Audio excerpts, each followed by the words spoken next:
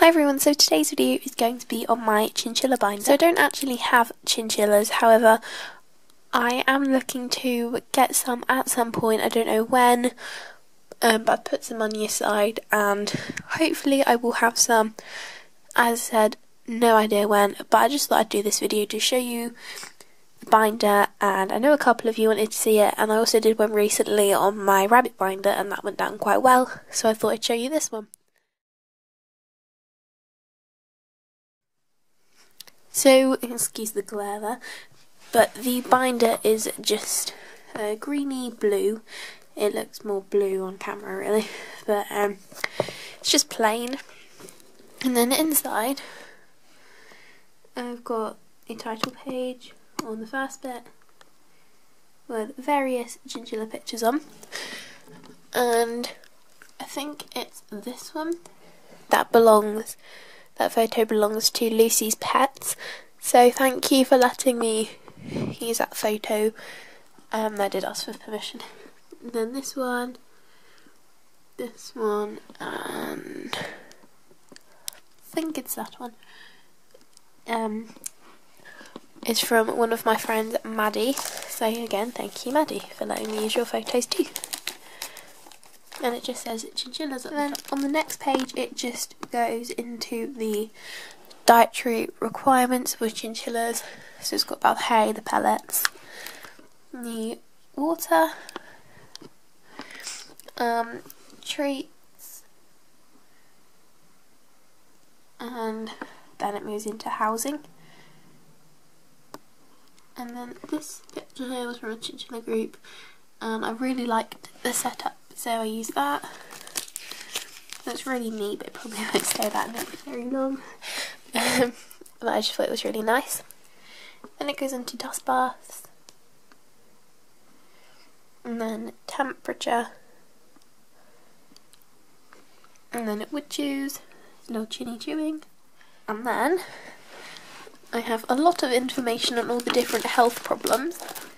So there's so many pages on this, and it includes symptoms, treatment, what age they get it, what it does, stuff like that. So there's all that on there, and a bit up there too. And then it's got all the chinchilla colours.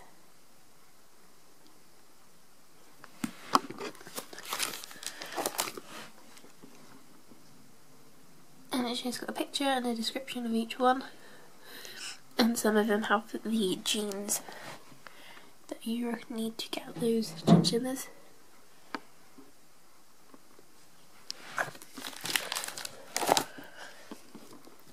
So it goes down to here, and then it moves on to bedding. So it's got all the different beddings you can use. So there's fleece, shavings, megasub, there's pros and cons of all of them too.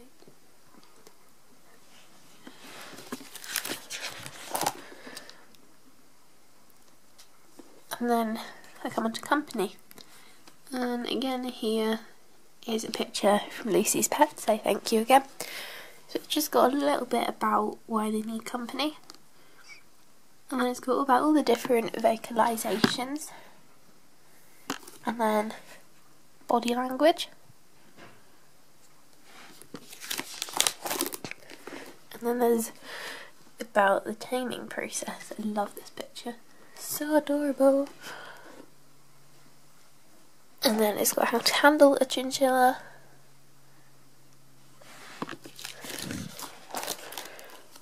and then health checks,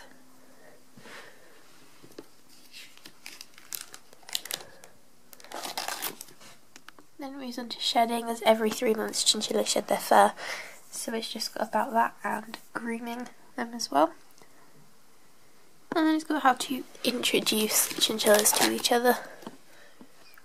So there's quite a bit of information on that.